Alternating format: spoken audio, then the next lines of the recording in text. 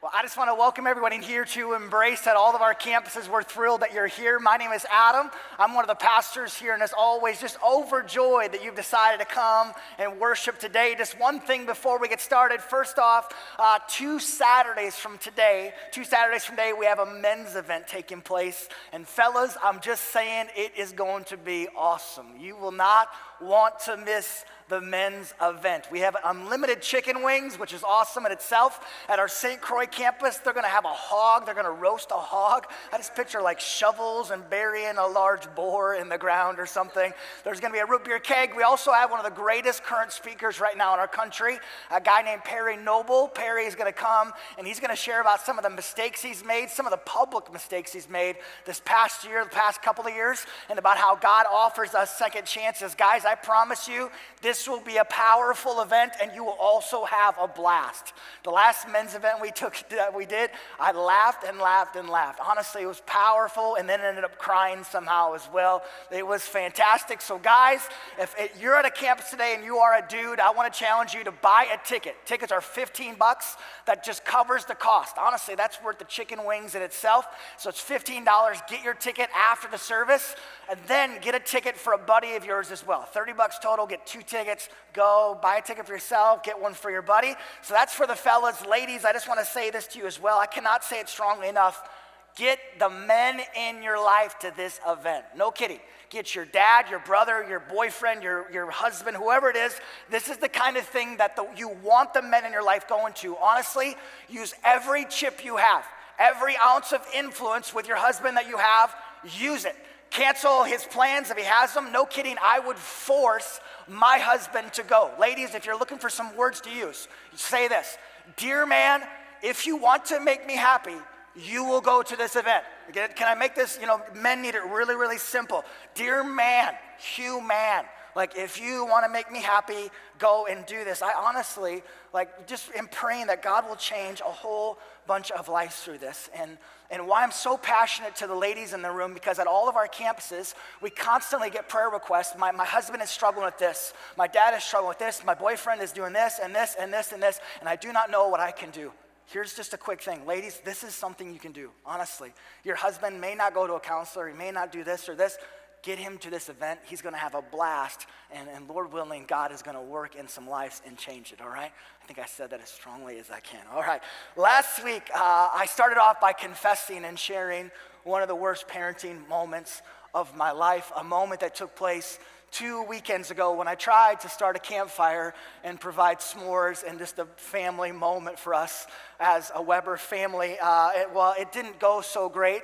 After using some lighter fluid and lighter gel, the fire still wouldn't burn. And so as a last resort to save my fatherhood, I ended up grabbing a large red gas tank, and it ended up in some of the largest freaking flames I've ever seen in my life. And I didn't just see these flames, I actually felt these flames. They were so close, I'm like, oh my goodness, I felt that, okay?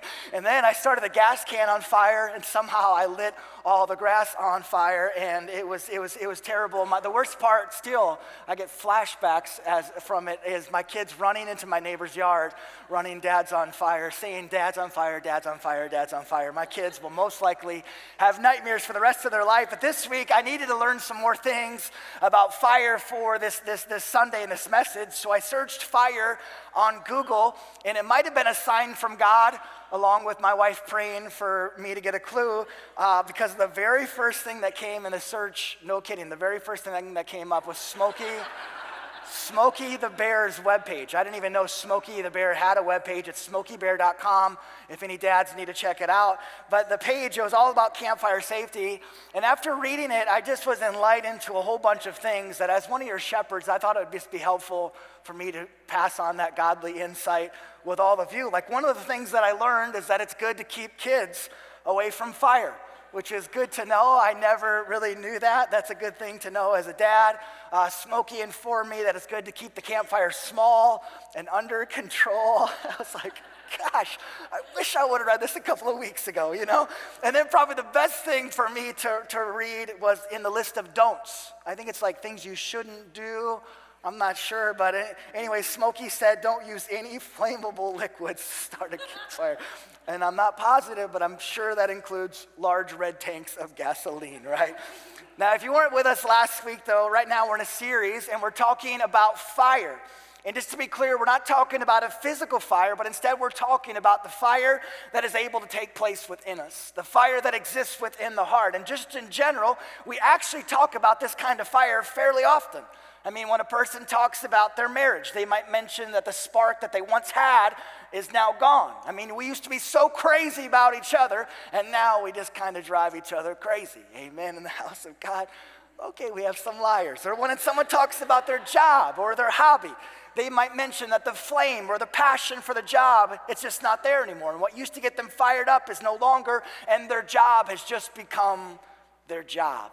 And when it comes to life as a whole, it just kind of feels like life itself and the purpose and the passion that was once there. It just feels like the fire that they used to have inside them has grown cold, and it is just gone. And today, maybe today, that's exactly where you're at right now. You just look and you're just like, man, the fire and the purpose and the passion that I once had is just not there anymore in my marriage, in my job, in my life as a whole. And so again, for this series, we're talking about fire, but so much more than talking about a possible fire that might be in a relationship or with a job or in your life. In this series, we're talking about what does it look like to have our heart set on fire when it comes to God? What does it look like to have our heart on fire when it comes to Him? That's our focus. That's the center of this series. And last week, we mentioned that fire is all throughout the Bible, like it's everywhere. If you missed the message from last week, go and listen to it on iTunes. But from Moses to the early church to Jesus returning, fire is talked about. And as we said, more than anything else in the Bible, what fire symbolizes is God's presence.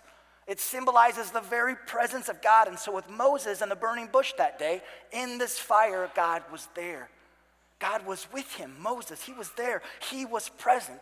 And so when we talk about our heart being on fire, what we're saying is that God is present within us, that He's inside of us. He is present in here. And when this happens, get this, we begin to want and we begin to crave more and more of God in our lives. When our heart is on fire, our love and our passion for Jesus grows. And we just want more of His love. We just want more of His joy. We just want more of His truth. We just want more and more of God in our lives. And from the inside out, the Lord begins to change us. And like a fire, this love and this passion for God, it just begins to grow, and it just spreads and grows and spreads some more. And so last week we talked about how to start a fire and about the conditions of our heart that are good for starting a fire when it comes to God. But continuing on today we're gonna talk about how do we keep the fire going? How do we keep it going? I mean, more than just getting it started, how do we keep the fire inside us going for the long haul? Not for a few days or a few weeks or a few months, but for years. Again, how do we keep the fire going? How do we keep the fire burning and burning and burning within our soul? Now, just being honest, as a pastor, one of the hardest things to see is a person's heart being set on fire, only to see that same fire grow cold and burn out.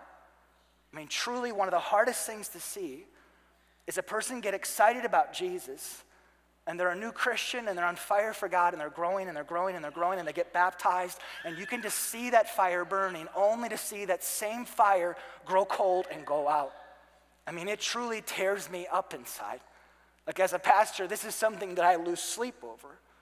Or on the flip side, to see someone who's faithfully followed Jesus for years, possibly decades, they've loved the Lord through highs and lows, only at some point to see their fire go out. And they end up completely walking away from God and church and everything else. And to put it lightly, it brings me to my knees. I mean, every time I see it, it leaves me completely heartbroken. But get this, there's one other instance that tears up the heart of God, not my heart. It tears up the heart of God, possibly even more. Possibly even more. You see, in the book of Revelation, Jesus is writing this letter to this one specific church. And listen to what he says. Jesus, through John, says this. He says, I know all the things that you do. You are neither hot nor cold. I wish that you were one or the other. But since you are like lukewarm water, neither hot nor cold, I will spit you out of my mouth. Intense, right? Again, Jesus is right into this church in this specific city, which just so happens to be one of the richest and most educated cities at this time in the world. But basically, for the most part, life is good and life is comfortable for these people, and there's not much of a real need for God. Sound familiar? And here's Jesus, and he's challenging them. Why? Because when it comes to their walk with God, when it comes to their fire, they are neither hot nor cold. They're just kind of there. You know, like they follow Jesus, but they're just kind of coasting. And there's not really much of a deep love and a passion for God, and their lives aren't being changed, and they're not really doing much of anything. And so Jesus is challenging them to get off the fence. And Jesus is just saying to either set your heart ablaze, either set your heart on fire, or being honest, just put it out completely. That's pretty direct, right? And this is from Jesus. I mean, either get your fire burning or don't. Either let your fire burn or just put it out. Don't do it halfway. It'd be better just to put out the fire as a whole. Again, intense, right? And I gotta believe that I'm not the only one who this hits fairly close to home with. And so once more, it's one thing to start a fire, but how do we keep the fire burning? How do we keep the fire going and going and going? How do we set our heart ablaze?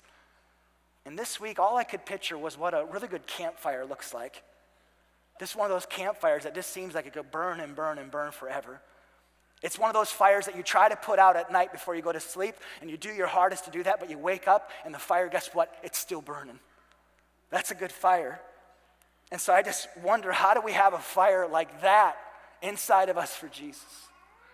How do we have a fire like that even when you try to put it out, it just burns hotter?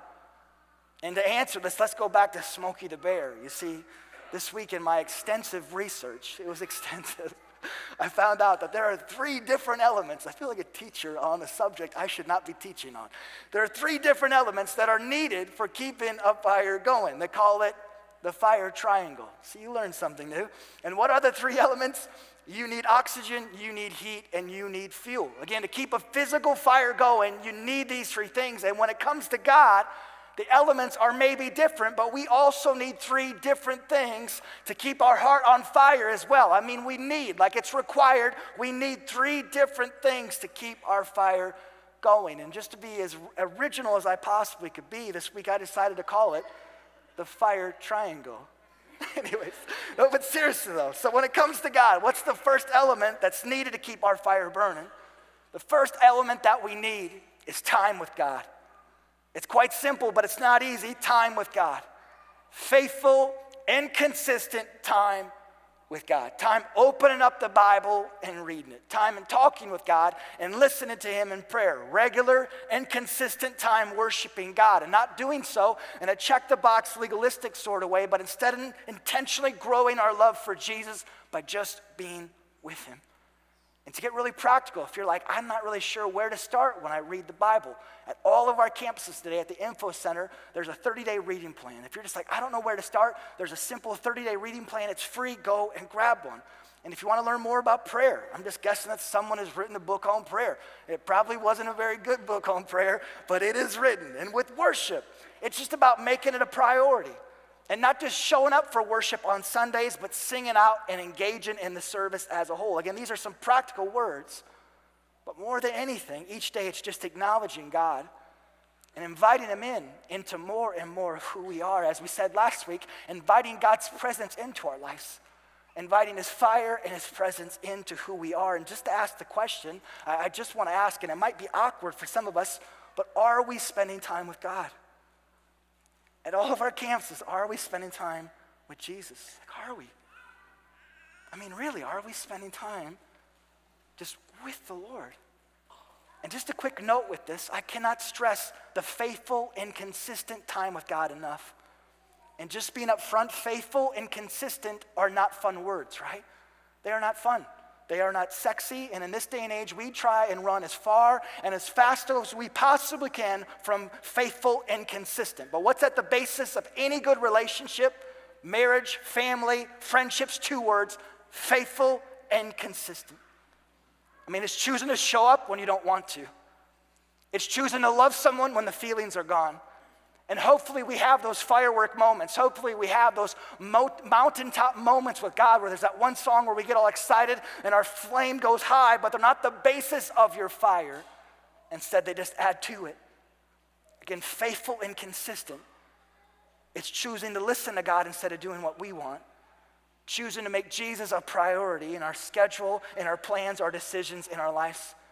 Choosing to open up the Bible. Choosing to just be with God on our busiest of days, getting our butt to church, but realizing that it's so much more than just 1 hour on a Sunday. Once again, want to keep our fire for God going, want to grow our love and our passion for Jesus, want to set your heart ablaze, faithful and consistent time with God. So that's the first element to keep our fire burning. It's the first thing that we need. And then the second element that is needed is community. Not too fancy, right? Community. It's time with others, specifically with other people who love us and they love Jesus. People who just by being with them, our love for God, it grows. People who love you enough to show up and at times just listen. People who love you enough to speak the hard truth. People who love you and are just there to pray for you more than anything. People who love you and they point you back to Jesus when you desperately need to be pointed back to Jesus. In the book of Acts, the early church was known by its importance of community. In Acts 2, we're told that they got together and they talked about Jesus. They got together and they shared meals together. They got together and they prayed together. And I don't know about you, but I long for this in my life. I long for this in my life, but just being up front to have this, it takes living out another non-fun word. If we want community, it takes living out another non-fun word. What does it take? It takes commitment. It takes commitment. Showing up. Being there. Not flaking out. Making it a priority. This is one of the things that never ceases to blow me away. We want community, right? We complain all over Facebook that we don't have anybody and we're so lonely. We want community, we want other people in our lives, but I honestly do not think we do. Why? Because we constantly flake out and we don't show up to anything, myself included. Here's the truth though. If we want to grow in our love for Jesus, if we want our fire to burn and burn and burn, we need it. We need community in our lives. Here at Embrace, we have nothing figured out. If you've been here for longer than a service, you know that we have nothing figured out. I can say that we're trying more things in the history of our church than ever before to get people connected. After services at some of our campuses, we have something called a Post 30. It's 30 minutes where there's something fun to do, and it's just a chance to mingle and connect with people. We're encouraging people to open up their backyards, to invite people over and spend some time with a campfire and s'mores. Be careful with the campfire and s'mores, and maybe just having some worship in the backyard. A couple of months back, the Sertoma campus played the T campus in softball, and it sounds like the T campus just completely dominated the Sertoma campus. Actually, Sertoma only lost by 1 point, and Sertoma, if you're listening, don't feel too bad because knowing Travis Waltner and the T campus, they most likely probably cheated. And so, just say that. No, seriously. We're trying all kinds of things, though. But the number one thing that we've been saying since the very start of Embrace, it's the number one thing that we do is small groups. And right now, this time is the perfect time to check out a small group. So we're starting up small groups left and right. It's the perfect time. And I pray that if Embrace has been your home for 7 weeks or it's been your home for 7 years, that you would get connected. Truly being a part of a church family, there's nothing better. But it takes commitment and it takes stepping out of your comfort zone. And so today, if nothing else, if you were nothing else, when you came in at all of our campuses, you should have been given one of these small groups card. I just encourage you to fill it out and get more information. It doesn't sign you up for anything. You don't have to give us your firstborn child. It just gets you more information about small groups. But just so you know, we have couples groups, young adults groups, men's groups, women's groups, morning groups, evening groups, literally hundreds of different groups. And I'm praying that we would get connected. When it comes to putting out a fire, my very first thing that I always do when it comes to putting out a campfire, I know that if I spread out the wood, at some point the fire will go out. Even before hosing it down, I'm like, if I can just get the wood spread out, I know that come morning, the fire will be gone. And the same is true about keeping our heart on fire. The same is true. Again, if we want to keep it burning, if we want to keep the fire inside us growing and growing and growing for God, we need community. So that's the second element to keep our fire burning. And then lastly, the third element that we need is to do something. What is it? Do something. Come again? Do something. I mean, part of keeping our fire burning for God is actually living out our walk with Jesus. As followers of Christ, our faith is active. It moves us. It challenges us to step out of our comfort zone, to make changes in our lives, to boldly follow Jesus. And each time we take a step out, our fire, it grows. Each time we trust God, it grows. Each hard decision we make, each time we say, yes, Jesus, I trust you, our fire, it burns and it burns and it burns. And so from the last series, maybe it's stepping out and it's sharing our story with someone. Today, maybe it's stepping out and it's checking out a small group. Maybe you've been a part of a small group and you know that you should be leading a small group. Maybe it's tithing for the first time. It's like, I love Jesus, I love Jesus. I even got bumper stickers all over about Jesus, except when it comes to my checkbook. It's like, I'm not going to really put Jesus on that. Maybe it's looking into foster parenting. Maybe it's having a hard conversation with the person you're dating. Maybe in church, in a church service, it's raising your hands for the first time. Maybe it's applying for a job. Maybe it's loving our crazy neighbor. Or it's loving someone who's so different from us instead of hating them. Maybe it's just saying yes to God when he clearly tells us to do something. Again, the more we say yes to Jesus each and every time with big things and with small things, our fire, it burns and burns and burns. Again, we need, like it's required as followers of Christ to do something. And hear this, if our relationship with Jesus hasn't changed us, if our relationship with Jesus doesn't make us uncomfortable on a regular basis, if our relationship with Jesus has not led us to action, we might want to make sure that we're actually following Jesus, because I'd argue off those things that we're most likely not. Again, the third element that we need to keep our fire burning is to do something. So now once more, these are the three elements that we need to keep this fire going, right? But back to Smokey the Bear. As I was reading through SmokeyBear.com, here's what honestly struck me. I mean, looking at the fire triangle, we need these three elements, right? But what struck me, I'm a very simple man, what struck me is that the moment you take just one of the three things away, the fire goes out. It's like so obvious, right? But is it really? Like the moment you just take out one, but there's still two. The moment you just take one of these elements out, again, I'm talking about physical fire, the fire dies. Switching back to us, though, again, we need all three things, right? And so get this, if we have a bunch of do something and we have community, I mean, maybe we're a go-getter or we have a heart for serving and maybe justice, but we have no time with God, hear this, the fire, it will go out. Or if you have lots of time with God and you have community, and you'd say that you're a really deep Christian and you're really deep and you love studying about God and you're really deep and you love theology, but you never really do anything, again, hear this, the fire, it will go out. It'll vanish. But I have two, it'll go out.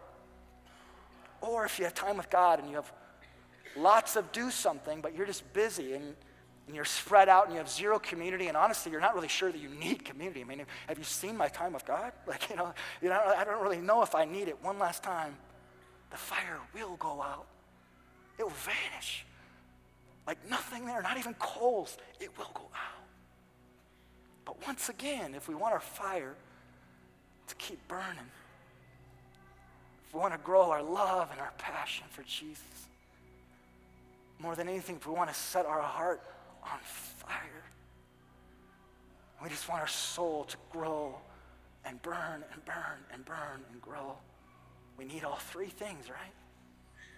So with this, I just want to ask today, and I'm asking myself as well, what area or areas do you need to grow in? Which are the three areas do you need some attention? Maybe it's a little of all three. You just look at it and you're like, man, I need to work on all three. Or maybe there's one that's your strong suit, but the other two are kind of falling behind, and you've convinced yourself they're not really necessary, but actually they are. Maybe you're good at two, but there's this one. What are the areas that need some attention today? I pray for all of us, myself included, whatever area it is, that today we'd make a decision. We just actively pursue. It's like, God, I want this fire to burn. And I've been wondering why it's not been working very well. There's one area I pray that we just pursue it. We just run after it. And as a result, our fire would grow inside of us. Closing things up today, I just want to go back to Jesus' words one more time in Revelation. Again, he's writing this letter through John to this one specific church, and here's what he says. He says, I know all the things that you do, that you are neither hot nor cold. I wish that you were one or the other.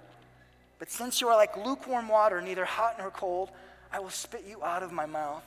Again, strong words, right? We mentioned those, but a few verses later, listen to what Jesus says. He gets to the why. Like, he says this, and then he explains himself why. Verse 19, he says, I correct and I discipline who? Everyone I love. So be diligent and turn from your indifference. Be diligent. It can also translate, be zealous, which can more fully translate, let your heart burn. Set your heart and your passion for God on fire. And then continuing on, these are some classic verses. Jesus says this, and just to be clear, he's not writing to unbelievers, he's writing to Christians. He's writing to the church, he says this, look, I stand at the door and knock. If you hear my voice and open the door, I will come in. And we will share a meal together as friends. Again, some of the strongest words from Jesus, either set your heart ablaze, either set your heart on fire, or maybe just put it out. Maybe just put it out. Honestly, that's so crazy. Maybe today it's like, just put it out. Like you just decide you're just going to put it out. But then, again, why does Jesus say this? Why do I correct you? Because I love you. I only say this because I love you. I love you so much, so be diligent, have zeal, burn with passion, grow your love for me, set your heart on fire. In the meantime, even if you don't hear this, I'm just going to stand at the door of your heart, and I'm just going to keep knocking. Set your heart on fire, but I'm Jesus, but I'm just going to stand here. I'm just going to keep knocking. I'm just going to keep knocking because I love you. I'm just going to keep knocking. Set your heart on fire, but in the meantime, I'm just going to keep knocking. Why? Because I love you. And when you open the door, get this, I'm not going to beat you over the head. I'm not going to tell you how long I've been standing outside here. Instead, when you open the door, I will come and we will share a meal together as friends. That's awesome. One last time, it's one thing to start a fire. It's another thing to keep our fire burning. Let's pray. Gracious Lord, we come before you just needy for you, desperate for you, Jesus. God, today the desire of our heart is that you'd set something on fire within us, maybe for the first time, or that you rekindle a fire that's maybe been there, but it's just kind of been off and flickering here and there. God, whatever those areas are that need attention, whatever those 3 areas are, God, that we just need some attention. I pray you'd give us the courage to address it, the courage to make some changes, God.